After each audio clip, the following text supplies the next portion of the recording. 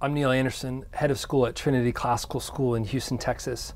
We are a pre-K through 12, Christ-centered classical and collaborative school, and we are just thrilled with the educational model that the Lord has led us into, and we want to share about it. Classical education is historically the pursuit of the seven liberal arts, the 7 pathways, the 7 roads of learning that have kind of been time-tested, that are avenues for these things I'm talking about. Avenues for the pursuit of understanding of the depth of knowledge of God and then an investigation of His world.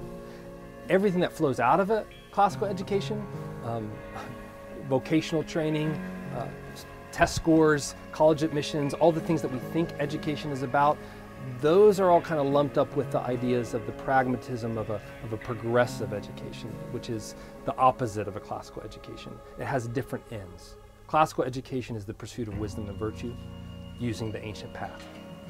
The spirit of education is investigating God's world, knowing God's world, understanding the laws of nature, understanding how things work together, all in an effort to best intuit who He is and how we can live this life. That's wisdom and virtue. Wisdom is knowing God, and then the outplaying of wisdom is virtue, how we use that knowledge to figure out how to live.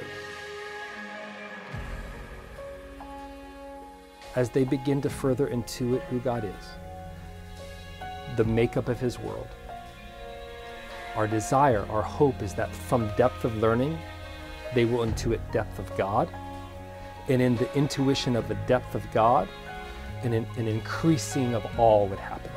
That there would be, so when I say more potent worship, what we're trying to do is use education as kind of a pathway of discipleship whereby students further see the grandeur of God and their worship magnifies because they start to ask the deeper version of the question, what must He be like?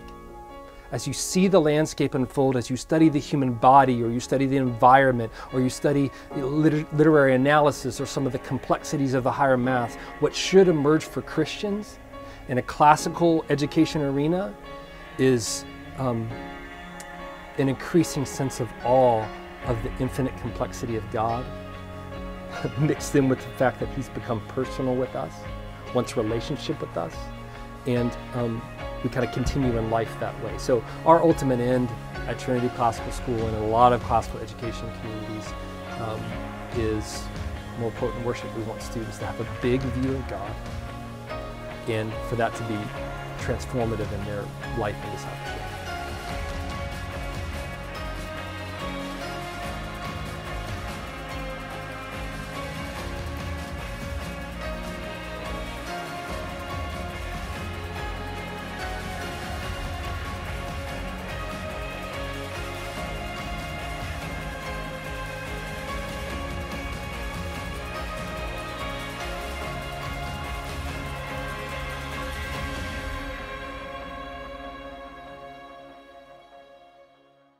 The education at our school is oriented around something we call the trivium. This is a word that is from the medieval period, trivium, Latin for 3 ways, but was popularized in Dorothy Sayers' essay, The Lost Tools of Learning, which was an essay that was really catalytic in the new movement of classical schools in the United States of America.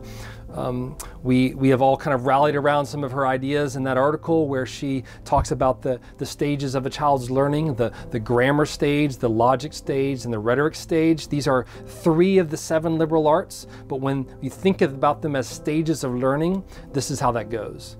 The grammar school phase, we're trying to teach with the grain of where a student is naturally at. So in the grammar school years, roughly pre-K through 4th or 5th grade, our pedagogies, the way that we instruct and the tools we're trying to give students are all oriented around the absorption of objective content.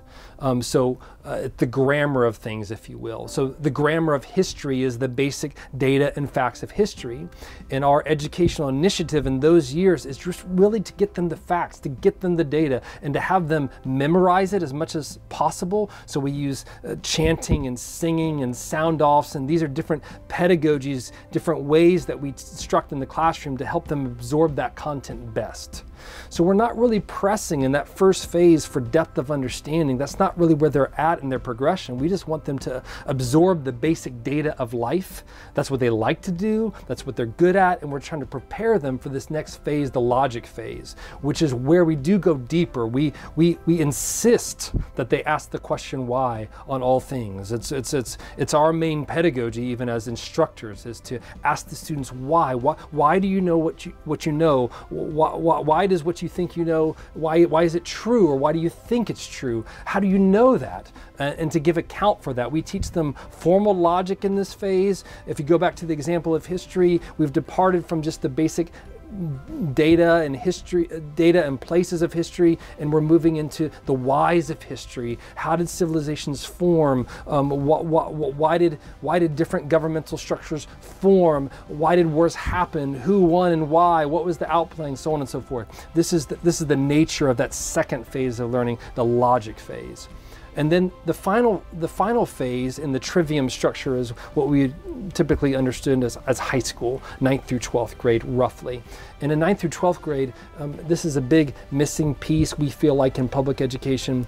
The rhetoric phase is the phase where we want students to be able to give an account for what they know and to synthesize the grammar of what they know and the logic of what they know, and to develop arguments, to be able to espouse ideas, and maybe most importantly, to speak with conviction, to actually believe something, maybe to be passionate about something, and to figure out how to articulate that. So when we put all these all together, we feel like we have a robust pedagogy for the learning process.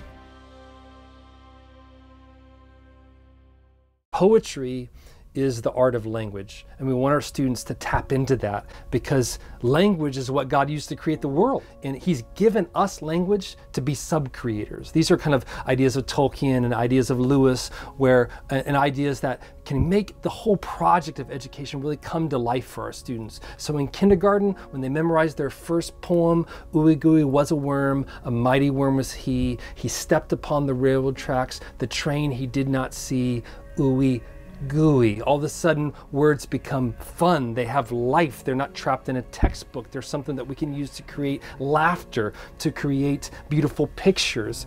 So we want our students to memorize the great poems of history. That's something that people have always done that we just don't do anymore. We also want them to use the study of poetry to inform their language. So the more they recite and practice and regurgitate beautiful language, the more propensity they have to use beautiful language in their writing, in their speaking.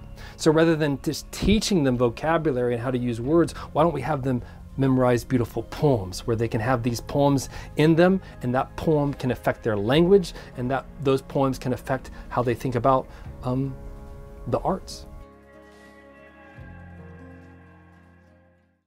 A collaborative education affords an opportunity for the best of both worlds. Moms and dads get that focused time at home where they're actually walking their children through the curriculum, they're instructing them in things, they're not just doing worksheets at home, they're involved in training and raising up and teaching their own children. And all that comes with that, both the beautiful side of it and the difficult side of it. It comes with kind of fruitful, kind of poetic moments of the beauty of a homeschool education when it's a beautiful day outside and you have a blanket spread out on the grass and you're eating pancakes while you're studying grammar. To the other end of the spectrum, which is pulling your hair out while you're trying to get laundry done and home educate your children and all the other things that happen in life. But on the other side of it is you have these few days a week, couple days a week, where your children are going to school, they're dressing up in their uniform, they're learning from other authority figures, they're socializing with other students, and this is where we get the best of both worlds effect.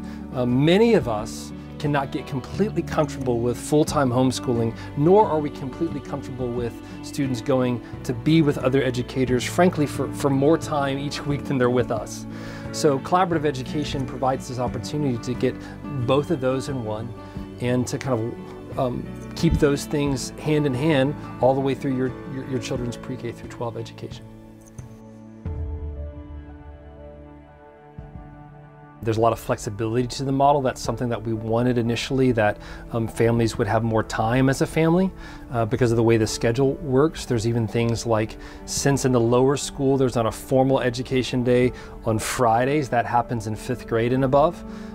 Prior to that, there's some flexibility for some long weekends. Even the fact that Friday is a homeschool day and Thursday is a homeschool day creates an opportunity for families to use the schedule to serve their family best. Families are finding different ways to even supplement this and make it more tailored to what they're trying to get out of an education with their particular family. There's also opportunities at Trinity for leadership development. We don't do a student council, but we do something called the house system. A lot of classical schools are doing this. It's something that's kind of revived from the British school system. And we divide each 7th grade and up, students are placed in one of 4 houses. We've named our houses after great scientists, great Christian scientists. So we have the House of Pascal, the House of Carver, the House of Maxwell, and the House of Kepler. And students fly those house colors. They get a tie or scarf wearing those colors, and they're inducted to that house in 7th grade. And so we have these houses that have a leadership structure. There's 4 house heads, different offices that are elected each year. And there's also an opportunity to compete for the House Cup annually, where it's an annual competition where students compete for the ultimate prize at the end of the year, based off of different things that they've done throughout the year, service projects, different things that they've done to kind of help the school community flourish, all sorts of ways that they're able to earn points throughout the year to compete for the House Cup. So that's been a neat thing for our students. For us to be authentic as a Christian school means for us to be a worshiping community, for us to be filled with people who actually love the Lord, believe the scriptures, and are pursuing education as an act of worship. So we start on that level with our parents that we admit into the school, and with our staff that we're looking to employ at the school, and all of us as a community of adults and disciple makers are trying to invest in students towards that end. There's a lot of practical outplayings of that. We start every day with morning assembly, we call it. It's a form of chapel where students are singing hymns, memorizing scripture, involved in kind of a call and response of basic Bible truths. But still, the point of even that is that those of us as adults who are leading that, it's about worship. When Trinity Classical School started just about 10 years ago, our vision at the time was just to start a Christ-centered classical and collaborative school here in Houston that would be a great school. And as time has passed, the Lord has been favorable with our school by way of resources. He's grown the school immensely, and increasingly we're looking outward to help other schools start like Trinity Classical School. As various groups from around the country seek us out, looking to start something like Trinity Classical School in their area of town or their area of the country, we feel called to help with that. So we have recently been establishing the Trinity Network, which is a network of schools looking to yoke together, to be colleagues together. Trinity is desired to share from our resources to help those schools get started. And over time, what we'd like to see happen is a strong network of schools that identify as Christ-centered, classical, and collaborative, and are looking to see that mission fulfilled in their area of town or their area of the country.